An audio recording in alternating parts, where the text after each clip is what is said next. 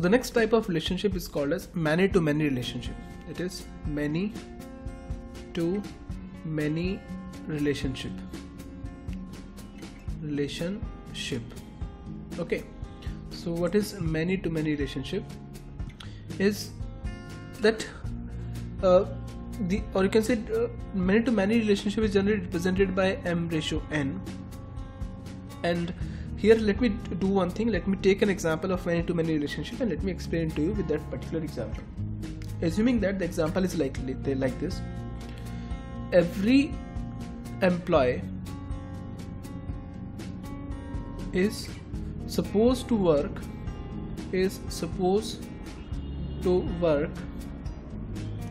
on at least one project,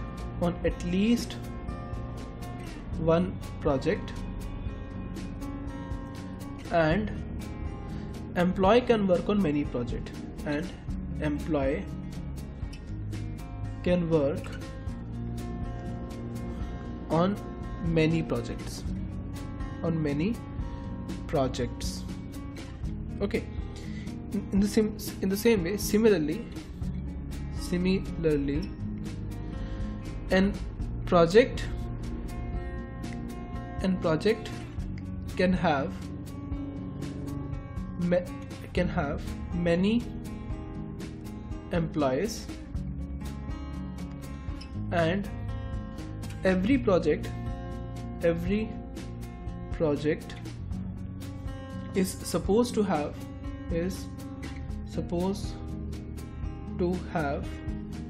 at least one employee, okay. So you can represent it with this relation diagram.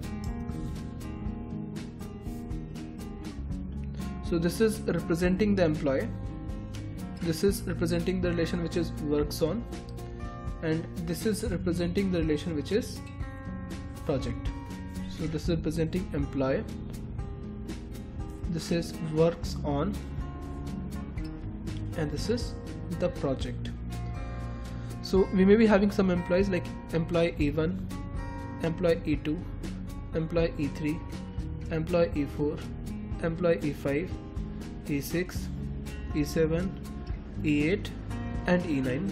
In the same way, we are having some projects: project P1, project P2, project P3, project P4, project P5, project P6 and project P7. These are the projects which we have. Now they are saying every employee is supposed to work on at least one project.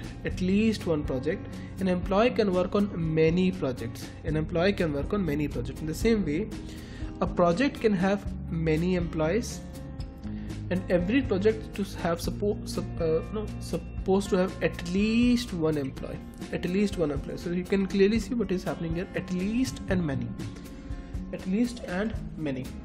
So you can imagine it like this: every employee is supposed to work on at least one project, right? For example, employee E1 is working on the project, P1, right? An employee can work on many projects, assuming that employee E1 can also working on project P3, employee E2 working on the project P1, employee E3 is working on the project P2, employee E4 working on the project P3, employee E5 working on the project P1, employee E6 working on the project P4, employee E7 working on the project P7, employee E8 working on the project P4, and employee E9 working on the project P7. Assume it like this, okay. Why I am drawing like this? Because of the requirement analysis or requirement statements which we got. That is, every employee is supposed to work on at least one project. So you can see every employee is working on at least one project, and an employee can work on many projects. Like you can see employee E1 is working on more than one project. Make it like this: we have employee E5 is also working on the project P4, right? So E5 and the employee E1, they are working on more than one projects. And similarly, a project can have many employees, like project P1, project P2, project P4, project P7. They are having many employees, and every project is supposed to have at least one employee. Every project is supposed to have at least one employee. That means if there are some projects, like we have project P6, P5, they should have at least one employee. Assuming that employee E4 is working on the project P5 and employee E6 is working on the project P6. So you can see every project is supposed to have at least one employee. Okay, now you can give the cardinality ratio and the participation representation. What is the cardinality of employee? That means what is the maximum number of relationship an entity can participate. The employee can participate in more than one relationships, therefore it is n. And what is the participation of employee? That means an employee should work on at least one project, so it is 1. So because every employee is supposed to work on at least one project. In the same way, if we ask what is the cardinality of project, cardinality is what is the maximum number of relationship an entity can participate. Here it is many. And what is the participation of project? Participation is 1. And the degree of this relationship works for is, degree is 2. Okay, now you can give all the 3 representation, that is min-max representation, single line, double line representation, and the participation or against the cardinality ratio representation. So let me draw it in the same page here. So this is representing an employee, this is the project, again an employee, a project, an employee, and the project, and this is representing the relation.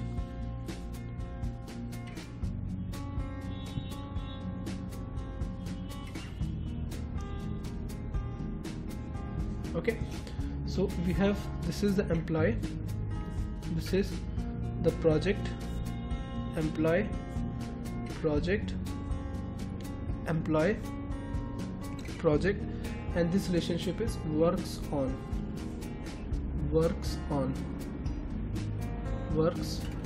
Okay, so what is the cardinality of employee? It is n. And what is the participation of employee? It is 1. What is the cardinality of project? It is m. And what is the participation? Is 1. So the first representation is the cardinality ratio representation. Cardinality ratio representation, that means we are going to write this thing here and we are going to write this thing here. So you can see this becomes n ratio m, or you can say it is many to many relationship.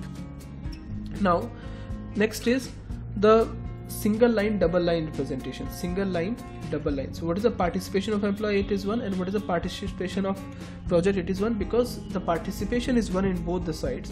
Therefore both the sides are in total participating condition. Both the sides are in total participation. And the last one is the min-max representation. Min-max representation and min-max representation. What is the minimum cardinality of employee? That is 1. And what is the maximum cardinality of employee? That is n. What is the minimum cardinality of project? That is 1. And what is the maximum cardinality? That is m. Right, so this is representing the many to many relationship. Okay.